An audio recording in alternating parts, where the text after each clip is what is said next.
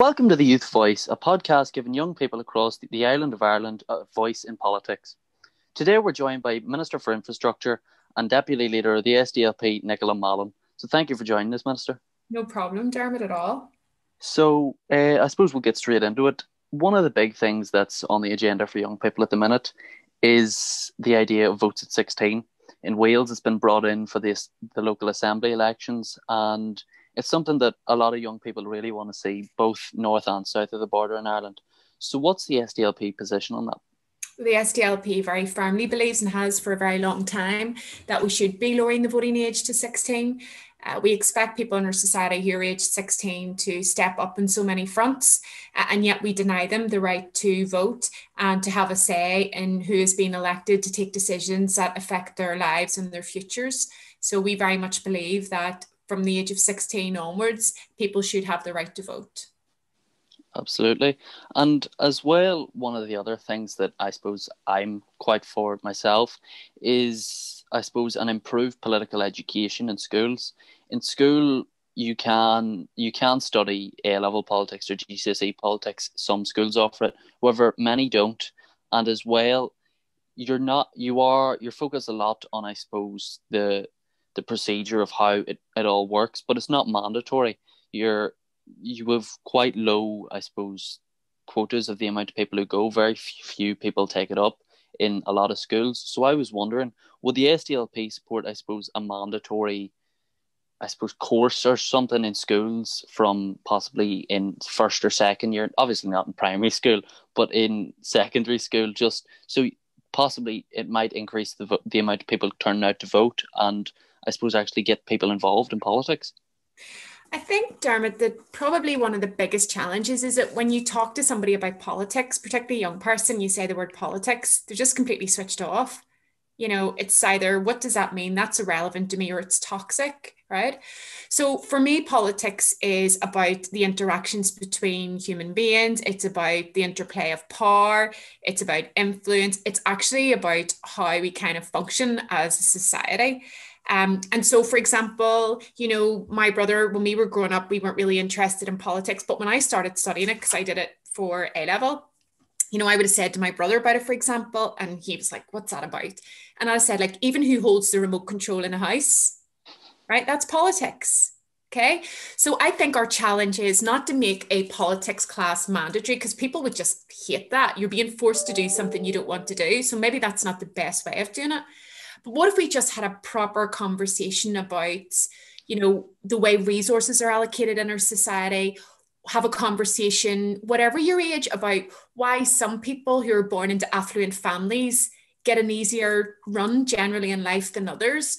Why is it right that in some parts of Belfast, for example, like in North Belfast where I live, the life expectancy is lower than in places and parts of South Belfast, which is just a few miles from here. So I think it's about how do we have that proper engagement? And my big thing is, how do we involve everybody in discussions about the type of society that we want and the kind of future that we want? And then the important part of that is not just discussing it, but what are you going to do to help achieve it? What am I going to do to help achieve it? Because we all have a stake in this. I think that's probably the better approach than maybe just making the class mandatory. But it's not, there's no easy way or like template for being able to do that. It's about just having those open and honest conversations everywhere and involving everybody. Absolutely. I think it has to be. We have to do what suits young people, I suppose, in this kind of situation. And I suppose both kind of moving on from that, but with young people have a very low voter turnout in the north. The 18 to 22, I think it showed that in the 2011 election, we only had something like 51% of people between 18 and 22 voting. I think part of it is, to me, is the idea of mandatory coalition. I think a lot of it stems from the two big parties. They're always going to get in for ever since, I suppose it was bar the one time when the SDLP and UUP were in power. It's always been the Shinners and the DUP have always held control. It's always been the same kind of infighting for the past 20 years or so. Do you think that it is time, and do you think we're ready as a society to move away from that mandatory coalition and into, I suppose, normalised politics? Well, I suppose then kind of we're having a conversation about the Good Friday Agreement. And, I know that there are people who say, and I can understand why they say that the mandatory coalition isn't working and so forth. First of all, I haven't heard anybody come up with a better alternative. Second of all, I don't think it's essentially the structures that are the problem. I think it's the culture and the parties. Okay. So I think that that's where the real difficulties are. I think that young people are switched off because they don't hear politicians talking about the issues that really matter to them or resonate with them.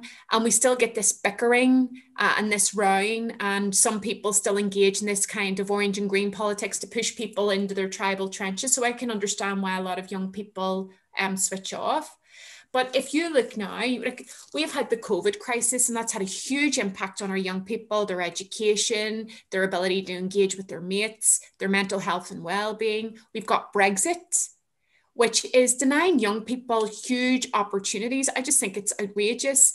So there are a lot of things right now that I think young people should be getting engaged with and going out to exercise their vote.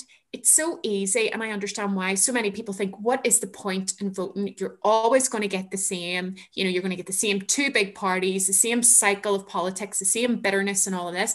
But that's not true. If everybody came out to vote, things would fundamentally transform and change. And I suppose that's the biggest battle to win in the first place. It's about saying to young people, every single vote counts. There's been elections here where a seat has been lost by 4 or 5 votes, demonstrating that literally every vote counts. So I think it's about telling people, and particularly our young people, empowering them to realize if you come out and vote, you can transform things. You can transform the political landscape. You will certainly transform the issues that politicians and parties are focused on and where they're putting money and resource into. Absolutely. I think we are, as young people, we've kind of just been, we're almost neglected in the sense that, we have all of these issues that we're told we should be interested in rather than what we are actually. Like, whenever a big campaign was, same-sex marriage, and that was something that young people were really behind, and then it was just, oh, you can't have it because one community doesn't like it.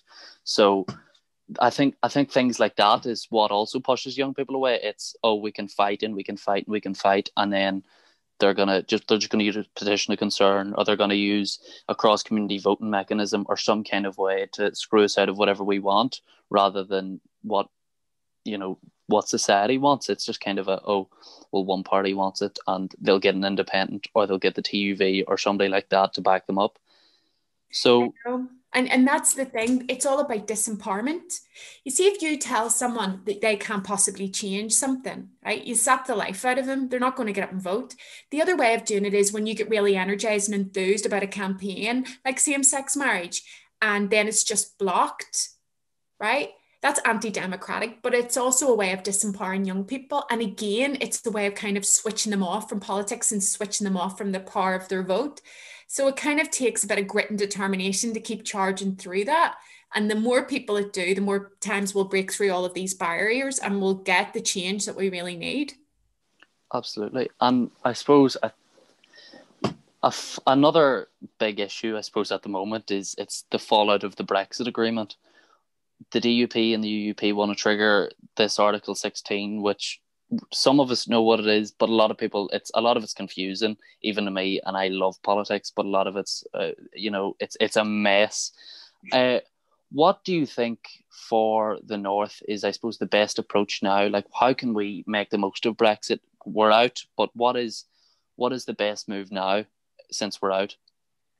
Well, I think that some people need to stop talking nonsense, and distracting. So this conversation around Article 16, it's not a quick fix at all. So it's not really honest to be telling people that you can just trigger this and we're all going to go back to the way things were before, because that's not true. The SDLP were opposed to Brexit. We were the only party to campaign against Brexit. We think it's wrong. There's no good Brexit. We're in a situation now, we have to implement the protocol, but we need to be able to maximise the opportunities of the situation that we're in. And there are huge challenges, but there's also some opportunities to be had. And I recently spoke, it was just after Christmas, on the Brexit debate. It was around kind of the deal. And we were very clear that we needed to get the Assembly to withhold their consent, just as the Scottish Assembly had done and the Welsh Assembly as well. But at that, what I'd said was that I make no apologies for saying this. The SDLP is resoundingly pro-European. We have been from John Hume's time. We believe that it's good for the values of our society, for peacekeeping. We've also benefited hugely economically from our membership of the European Union. So we're campaigning to get back in. Now we can get back in one of two ways. Just logically, we can go in because there will be another referendum within the UK. And the young people who are being denied their vote at the moment will be voting in that referendum, and they will vote to be part of Europe again. Or you can re-enter membership of the European Union through Ireland as a uniform political entity. So those are the two logical pathways to it. And I do believe that we need to be back at the heart of Europe. And so my SDLP colleagues, that's what we are going to continue to campaign for. Thank you very much for that. I think we are just running out of time. I know today was a bit of a shorter episode, but thank you so much for coming on, Minister. Thank you, Dermot. You were our first SDLP person on, so I think now that means we've had all of the big five now. So thank you very much for coming on. Thank you everyone for listening, and we'll see you all next week. Great.